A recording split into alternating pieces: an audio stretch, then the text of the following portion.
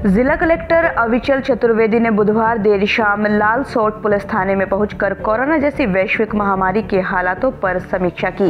इस दौरान जिला कलेक्टर ने थाना परिसर में सभी अधिकारियों के साथ बैठकर फीडबैक लिया। वहीं जिला कलेक्टर ने बताया कि रमजान शुरू होने वाले हैं। इसके मद्देनजर मुस्लिम समाज के लोगों को मस्जिदों के बजाय घरों पर ही नमाज अदा करने के लिए कहा।